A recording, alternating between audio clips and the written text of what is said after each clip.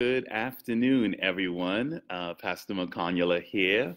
Just wanted to say hello. Thank you for joining me this afternoon, and or whenever it is you join in and watch this video, even after the fact. It'll be here on Facebook and as well as on our YouTube page as well later on today. So just thanking you, so grateful that you're here. Hey, if you're joining me live right now, would you let me know that you're here? Feel free to do that. I am, this is day 24, believe it or not, on this 40-day journey of prayer and fasting that we have been on together. And we have been, we've been praying through in certain thematic groups. We started with focus on ourselves. That is, what does God want to do inside of our lives? And then our church community. And then, this week, in these 10-day period here, starting at day 21, we wanted to focus in on the city in which we have been placed. And if you're watching this, in whatever city you're in, this is what we want to be focused on. And this is the statement that we shared, kind of that just help us focus on what is it that we want to be praying for. So this is what we declared over this stewardship. So we have been placed strategically and purposefully by God into this community context as a redemptive force of God's goodness. We declare that we will be agents of his hope, bring good news to the poor, and proclaiming liberty to all who are captive. So that's what we believe. God has mandated the church, the capital C church, not just our church, but the church of Jesus Christ, to be in whatever city that they've been placed in. And so it's fitting today that we are going to be focused on praying for churches in our communities.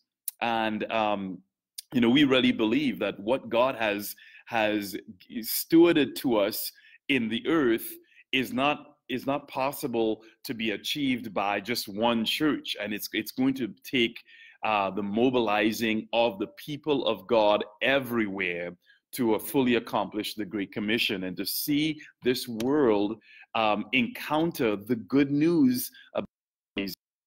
We want to come alongside and really pray into this, into what God wants to do through the churches of our community. In that regard, I wanted to read this the scripture for today. This is 2 Thessalonians verses 11 and 12. It says this: with this in mind, we constantly pray for you, that our God may make you worthy of his calling, and that by his power he may bring to fruition your every desire for goodness and your every deed prompted by faith.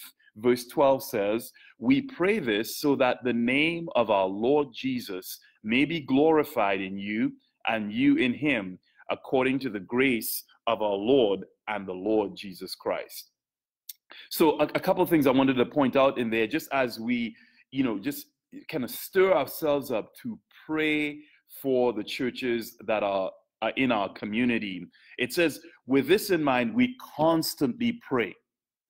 We constantly pray. Listen, that is a good posture to be in, no matter what is going on, no matter what if we're facing, good, bad, anything at all. It is a good posture to be in. We are constantly praying. That's what the Apostle Paul was saying to the Thessalonians and the Thessalonian church, and that's what we want to be about. And in particular, in our day, I just want to say to you, we want to constantly be praying.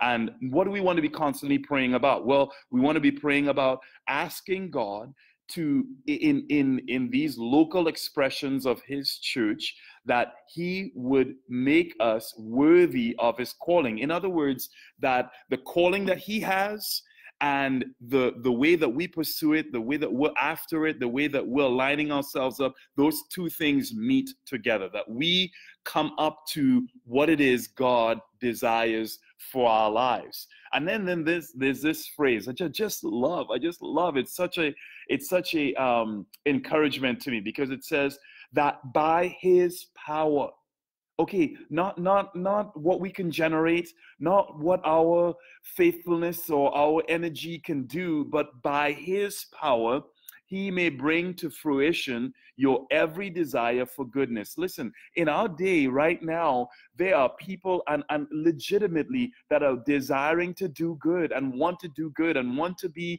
a force of blessing in our community. And listen, we're going to need God's help to do it. We're going to need God's help to do it. And the Apostle Paul is just so clear about that. He's saying, hey, listen, if you're going to do good, if you're going to be a person of good, a church of good, you're going to need the power of God. And so that's his prayer. Not only that, but he says, your desire, not only for goodness, but your desire that every deed prompted by faith. So basically he's saying, hey, listen, you know those things of faith that you want to see accomplished, you're going to need the power of God to see that happen. All right. So these are the things that we want to just really pray into. And then verse 12 basically just says, hey, listen, overarching all of that is Jesus. What is the end of all of that? That the name of Jesus, the fame of Jesus, the goodness of Jesus, the life of Jesus be the thing that rules the day. That's the name that overcomes everything, that is so prominent, preeminent over everything. So that's what we want to pray into today. I just encourage you right now, and I'll actually read a few more words after we pray, because I felt the Lord really setting something on my heart.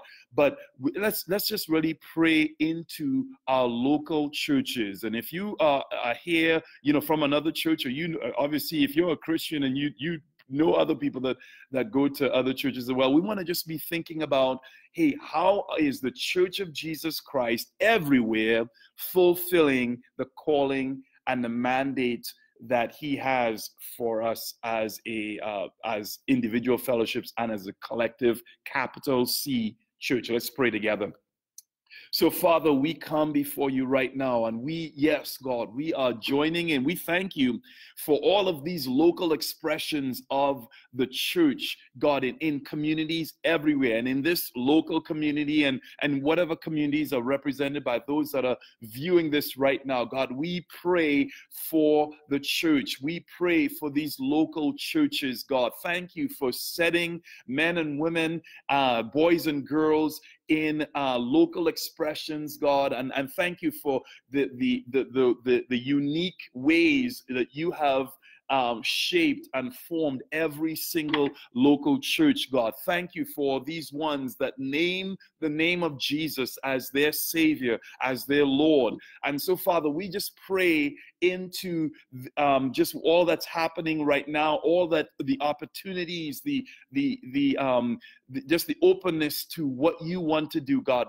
We pray, God, that you would give power to accomplish the desire for goodness right now, God. The ways that there is an increasing desire to see good happen, to bless others, God, to be a help in tangible ways, God. Would you give anointing and power and life to those activities, God? The ways that you call up faith, and that faith and action will join together in a powerful combination that is energized by you, oh God. So, Father, we pray for the church everywhere.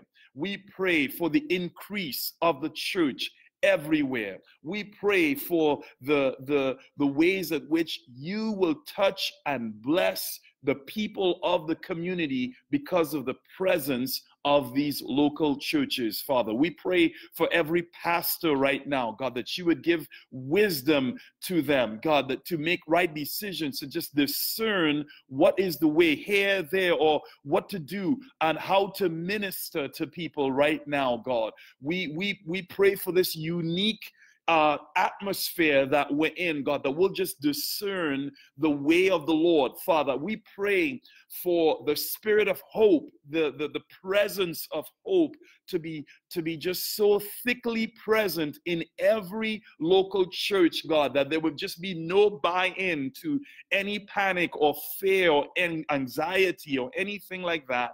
there would just be an opportunity to be the voice of Christ in the local places that you've placed us, oh God. So, Father, we're praying that you would just bless the mission and the vision of the Church of Jesus Christ in our local churches and in our local communities, God. Thank you, Lord. We bless you, and we pray over all of this, that the name of Jesus would be preeminent, and would be there would just be the fragrance of Christ left through the ministry of these churches. We just commit that to you now in Jesus' name. Amen. Amen. Hey, listen, I just wanted to read for you. This is, this may be familiar with you, but this is from Numbers chapter 6, verse 22. This is the Lord speaking to Moses, and Moses then declaring a blessing to the people. And I just want to declare this over your life. And I want to encourage you that on a daily basis, maybe more than on a daily basis, and in your homes, in your families, in your communities, you just declare the blessing of God. God is here. He is here. He is here. Can I say that again? God is here. He's not left the building. Okay, he's not left the building. He is in your building, wherever that may be, in your house, in your family room, in your bedroom. He is there. All right. And so his desire to bless has not left in any, it's not lessened in any way. So I just declare these words over you. The Lord bless you and keep you. The Lord make his face to shine upon you and be gracious to you. The Lord lift up his countenance upon you and give you peace. And this is what it declares. It says, so shall they put my name upon the people of Israel. That is the people of God. That's you and I, right? So shall they put my name upon the people of God. And this is what God says, and I will bless them. And I will bless them. So I just encourage you with these words. God will bless you. God is seeking to bless, and that is not lessened in any way. So I just leave those words with you. Let them kind of sit in your soul. Thank you again for joining me this afternoon and joining us in this time together. The Lord bless you and keep you, and we will see you again tomorrow at noon right here. Bless you.